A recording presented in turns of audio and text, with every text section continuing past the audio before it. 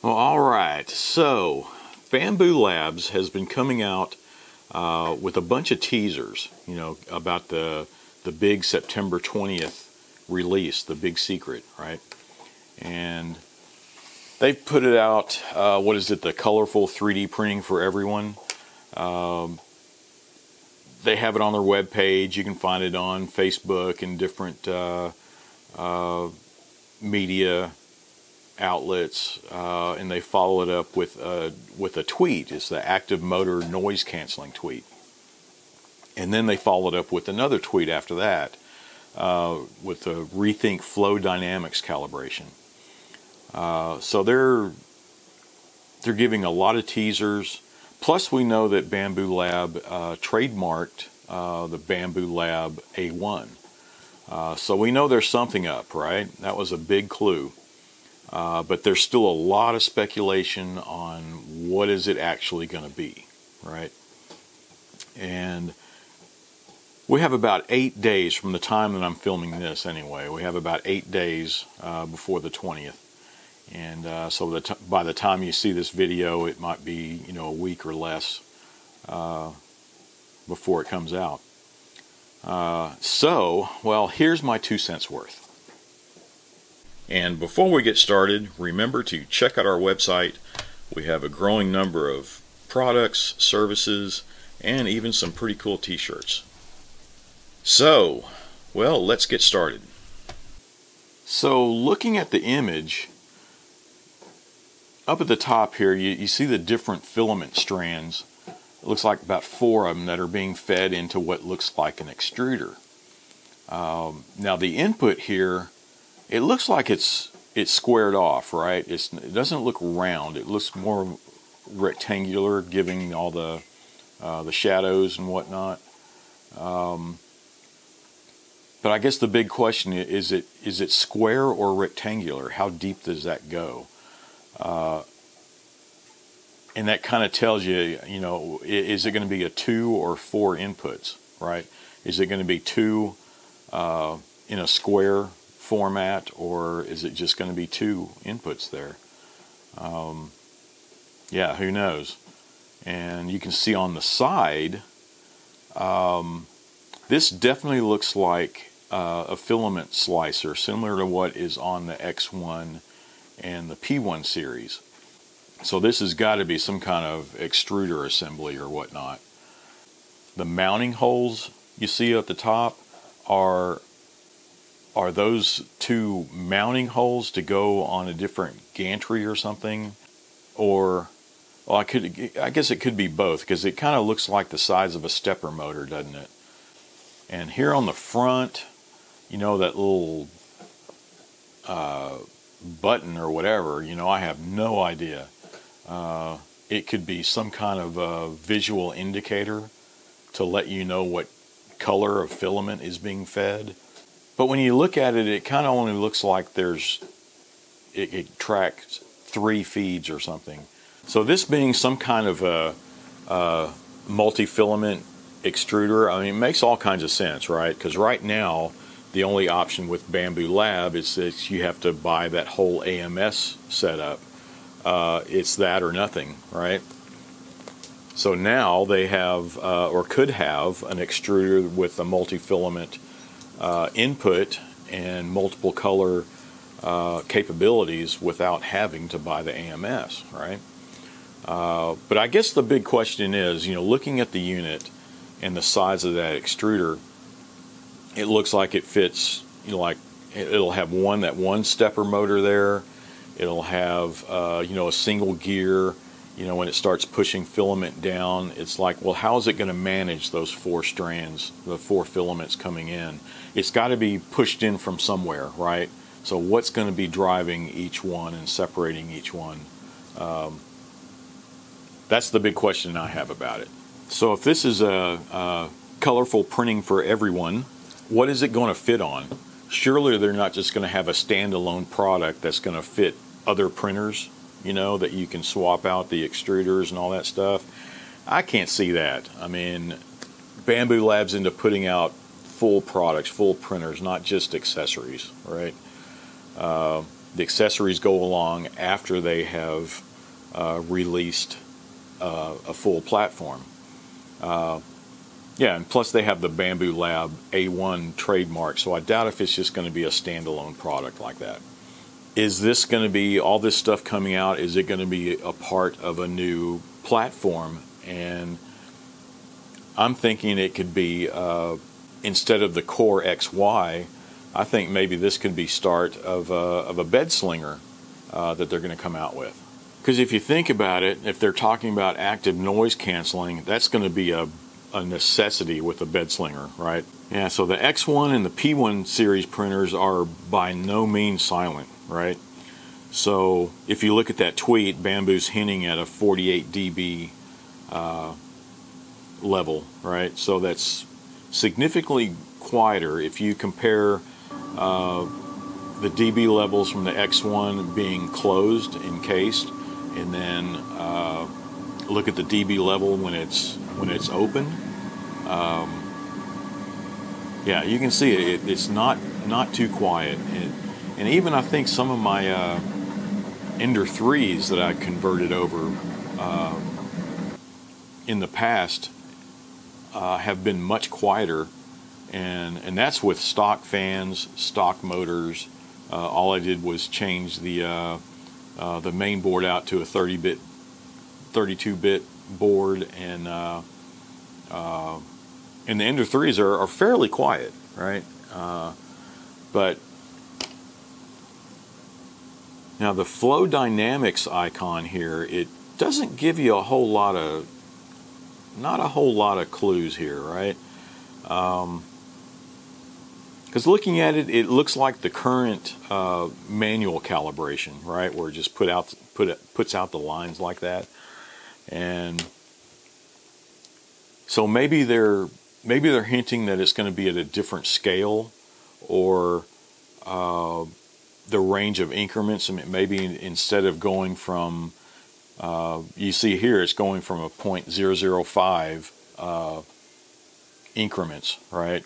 So what I'd like to see is, you go that way, and then you choose a range, and then you calibrate at a 0.001 increments. Once you're within that range, then you can pinpoint what you need. But that one, you just have to wait and see, right? So if you look at this from a product management or a product portfolio management point of view, well, Bambu Labs, they have a few options, right? And one of them could be going with the larger build platform, say with having the same platform as the X1 in the P1 series, but with a larger build volume. And there's been a lot of guys that want this. I mean, including myself. If I could get my hands on one of those, that would be great. But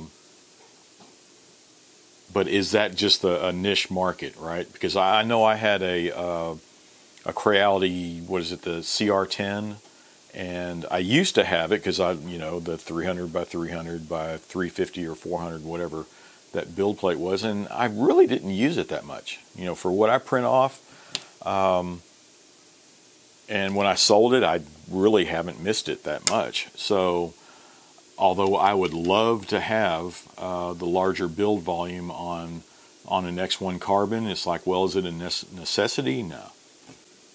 And if they do offer, that larger, the XL version, XL, just my little term there, it's I think a lot of guys would probably hold off getting an X1 or a P1 and get the larger version. So you're kind of they'd be robbing themselves.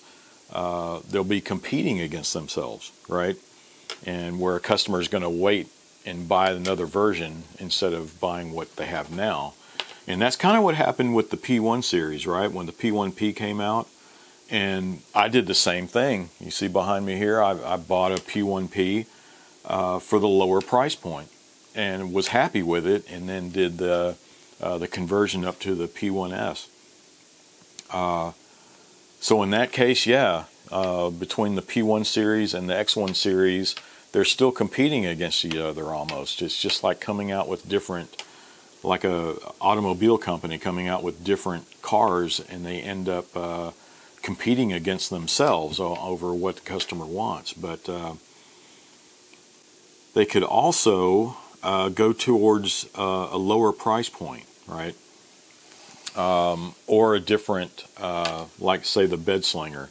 If it's a lower cost and a different kind of printer, they won't really be robbing, competing against themselves as far as, you know, the Core XY stuff.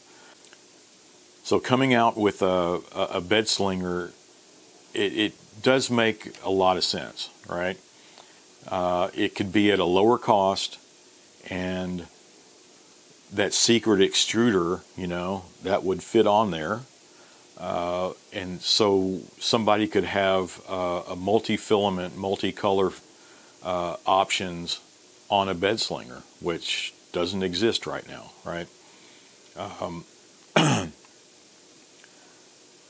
And if they do that, the noise canceling stuff would be a necessity on a bed slinger, and then of course you have to calibrate everything, right? So it might be something a little different. Market wise, if they come out with a bed slinger, I'm sure it's not going to be like going after a Creality, which came out with their latest Ender 3 is like $200. That's probably not the market they're going for. If they come out with a bed slinger, it's going to be trying to go head to head with Prusa, right? They want a good quality, reliable printer, fast, and with features that you can't find on any other bed slinger, right? So if they came out with a bed slinger, you know, like looking at the price points, say, because with the X1 Carbon, you're looking at what, $1,500 with the AMS. If you're a P1P, would be, what are they, 600 now? And the P1S would be 700 with an AMS would be 1,000. So if you're looking at $600 for the P1P, well, if they came out with a bed slinger version with the multi-filament capabilities already in it, and come out with that with 700 or so, somewhere floating around there, even up to 800, that would still be lower than a Prusa, but then you'd have a bed slinger with the multicolor, multi-filament stuff. That right now you can really only have that for $1,000, right? So there's the price points. And I guess it all matters when you start crunching the numbers and looking at what market you're going for. What would have the biggest demand? And in my opinion, they'd probably make a lot more sales if they came out with the bed slinger or something at that point, at that price point, rather than it's either that or going for the larger X1, which would be fantastic, but I think it's a smaller market. So I guess you got to look at it that way also, and I'm sure they've crunched the numbers. Plus, Bambu Lab has been building their own ecosystem, right? And gaining a huge following. And you can tell, even, especially like in some of the forums, it cracks me up. Like, if you make a negative remark or somebody's asking to do something that, you know, well, why can't it do this, or what, you know, this something's wrong with that, and there's so many guys that'll chime in, the fanboys, I guess you'd call them, and they come in and, well, it's better than this, and you're stupid, blah blah blah. You know, they just come out in defense of Bambu Lab before you even know what the problem is, and and it cracks me up. And some of these guys, they have a legitimate question. It might be their very first printer, and they have a legitimate question to go to a forum in, and if they ask a question, these guys just browbeat them to death, and it's kind of stupid. But if you look way back, even in the early Apple days, right, there were guys that, you know, they get in the Apple ecosystem and they use nothing but Apple, and they're so defensive about it. You know, if somebody says, well, why don't you use this instead and do this and that and that, and they just, nah, blah, you know, they just. But I guess that's what it kind of reminds me of. But think about it, you know, has that been a good a good move? Apple's one of the biggest companies in the world now, but we'll wait and see what happens. So, and of course, if you think about their ecosystem, even if they do come out with a bed slinger, it's going to be it's still going to be in part of that ecosystem. You know, I'm sure you're going to have to use Bambu Studio still, and they'll push to go through their cloud system and all that good stuff. So they're going to be entrenched. So I am predicting that the new Bambu Lab A1, which has been trademarked, is going to be a new line of bed slinger platforms, and it'll have a multi-feed extruder, right? I think it'll probably have the same bed that's used on the P1, the same heated bed, same size that you'll see on the X1 and P1 series. It could have the same board, the main board, and probably same board. It could have a camera on it, and I guess the big question is it going to be quieter, and the calibration, is it going to be more automated, or is it going to be manual, kind of like we're doing now? They kind of shifted over to that, didn't they? Where it's not as automated as it was before.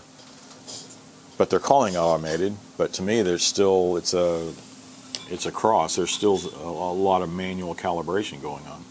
I think the target market, like I said, is going to be the Prusa users and the higher end market, and I guess a lot of the clones too that are out there. There's some that are high end, but nothing like Prusa. Prusa has a big following, so I think they're going to try to hit that market. Because after all, they even came out with their version of printables, right? So it looks like they're really going after what Prusa has, and they're trying to get some of that market share. So after this series, after the A1 comes out, maybe I hope they try to tackle the larger build volume. That would still be great to have, and I would love to have one myself, but we'll have to wait and see. So, well, I guess that is it for this video. So I guess we'll see when September 20th rolls out, and we'll see what happens. So no gambling, please, but we'll see what the Vegas odds are, right? But anyway, so I guess that's it for this video. So once again, thanks for watching. Be sure to subscribe and watch for my next video.